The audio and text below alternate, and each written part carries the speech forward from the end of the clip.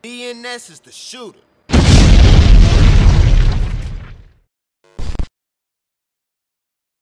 How did you get into cutting hair, man? Well, I got to cutting hair at a young age when, you know what I'm saying, when my dad didn't have us, but T-John had us, and she gave us chili bowls, and, you know, we wanted to blend that chili bowl in. So that's how we really started, by trying to blend the bowl look in our own heads, and that's probably where I started from there. Then I said I was about 15, cutting the kids around the area that I stayed in. Okay. Yeah, then so it started just. So you 15 when you got your first pair of clippers? Yeah, first pair of clippers at 15.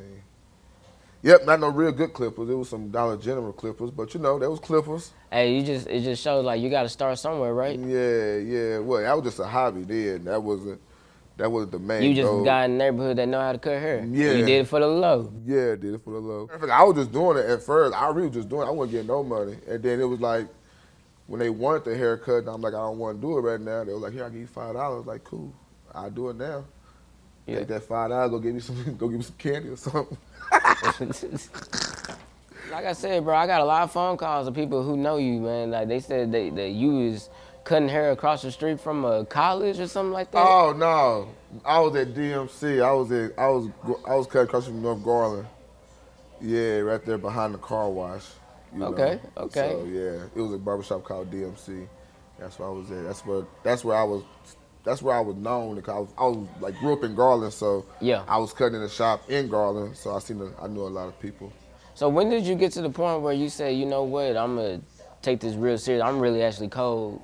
You know what I'm saying? Did you see the Barbershop movie or something and got inspired, or? No, more like, you know what I'm saying, I was in one of my old relationships. She was just like, I'm tired of you cutting hair around here.